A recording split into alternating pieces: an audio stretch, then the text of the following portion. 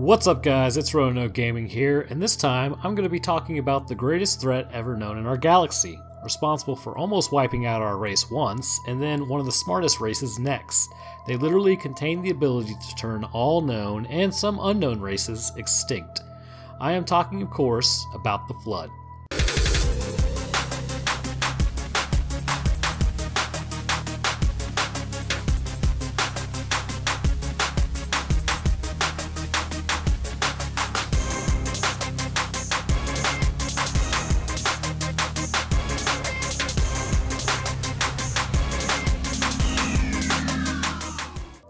Today, I will be going over the combat forms of the Flood and discussing how they consume, reintegrate your biomass, and use you to their ends.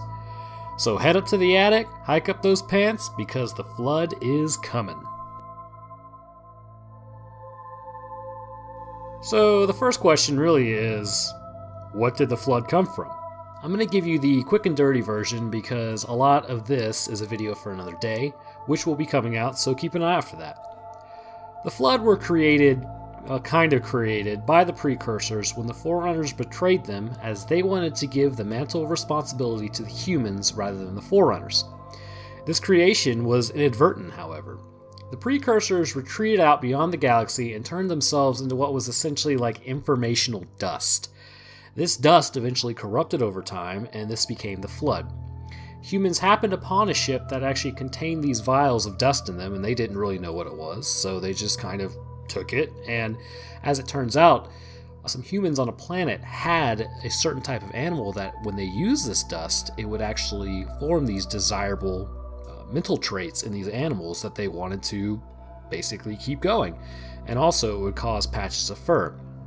Well, over time, the animals started to change, and long tendrils started to come out of their backs, which the other animals would then eat, and it just kind of started going sideways from there, and eventually a Flood outbreak happened as the Flood supercells jumped species over to humans. Now that we're all caught up, let's move on to the next portion, which is how do the Flood cells do it? As mentioned previously, the Flood have something that's called a Flood supercell. These supercells can infect your body, converting your cells on a cell-by-cell basis, saying a lot of cells there, for its own means. Exceedingly grisly, it works its way through your body. Flood are able to infect both living and non-living bodies. If you are living, this will eventually kill you, and with 99% effectiveness. Some hosts have actually survived long enough and maintained consciousness, such as Private Jenkins, but I can assure you it was an absolute hell to be like that. There are a couple ways actually to be infected, and the first one is direct combat with a Flood form. Any injury sustained can actually lead to infection of your body by the Flood. The injury essentially gets some Flood supercells in it, but very, very minuscule amounts.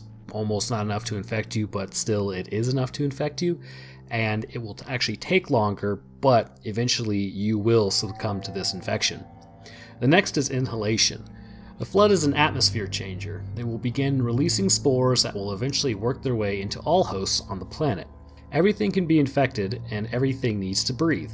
The spores enter the lungs of the host and begin shutting down what is essentially your life support. You will die rather quickly when it reaches the late stages, unfortunately, and there's really nothing you can do to stop it once it's inside of your lungs. The next way is just straight up pod infection. An infector pod latches onto you and digs into your chest cavity. Very unpleasant.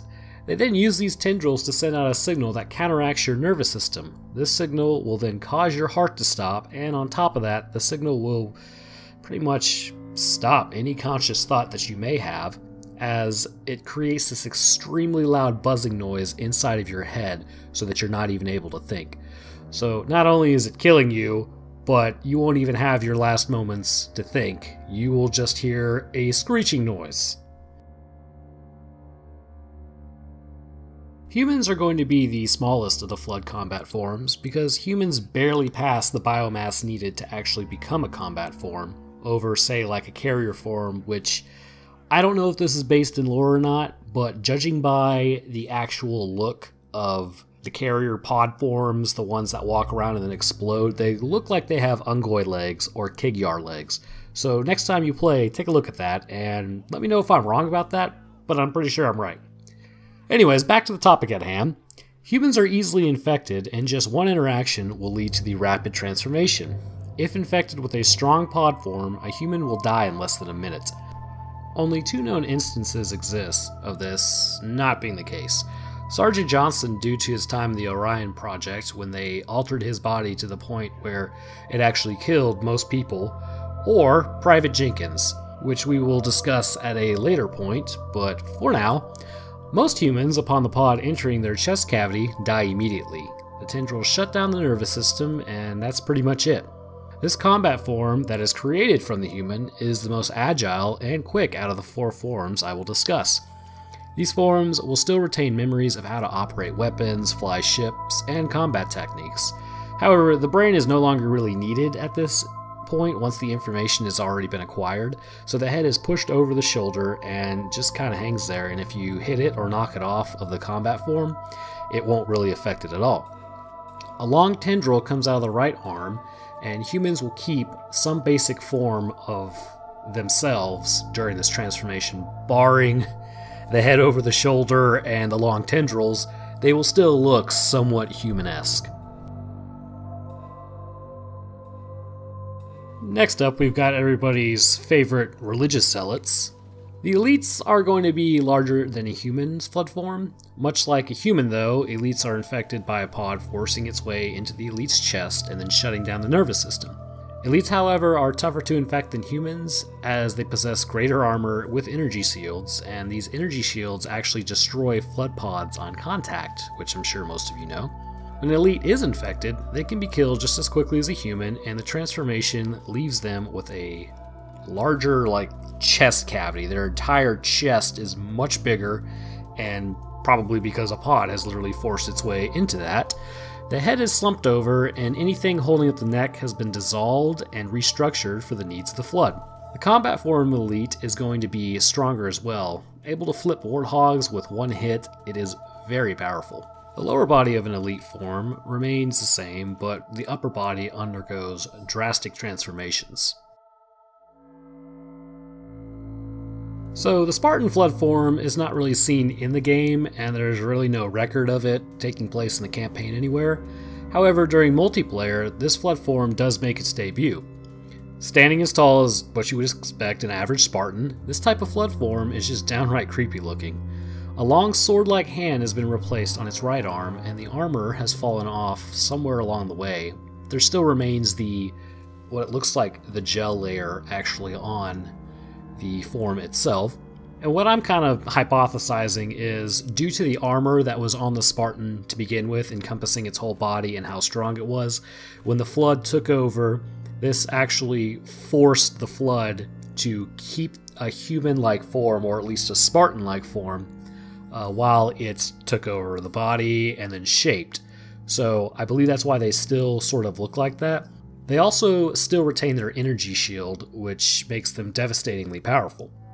The head remains upright and has been purposed for the Flood now. Due to the augmentation process of the Spartans with their bones, a thick callous plating of very hard substance is covering the outside of the form. The left foot of what was a previous Spartan has strangely been altered the most. The right foot appears to still be in armor.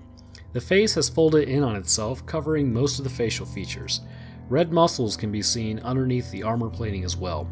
And from what it looks like, the Spartans have been altered into such a great killing machine by humanity that the Flood form prefers it to much alteration.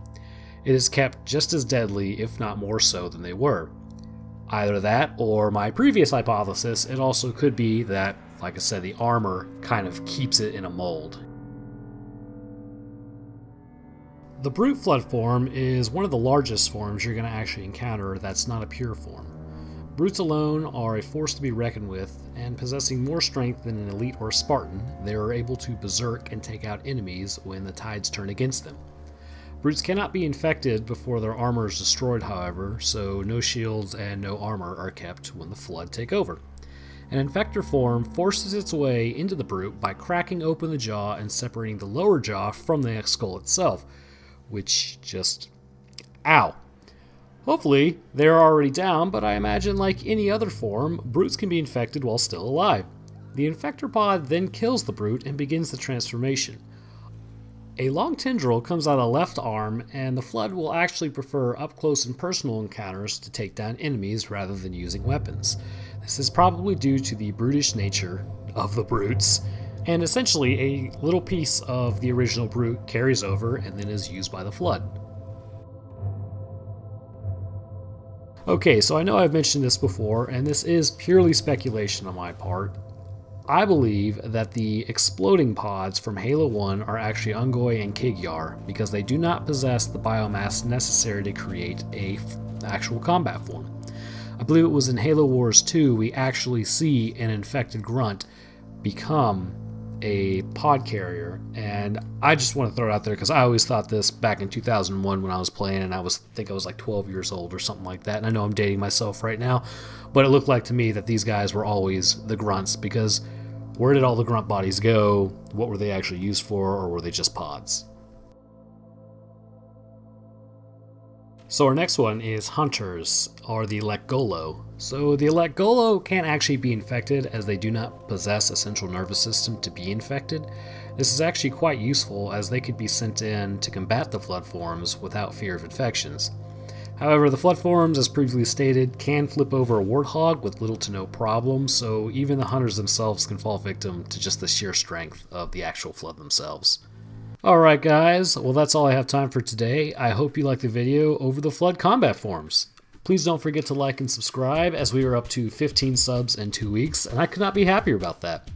Please leave a comment on what you want to see next, and I will begin learning and working on whatever you want to see. Next video I will be going over the morphology of the Brumac from Gears of War, so make sure you definitely check that out. And as always, y'all take care.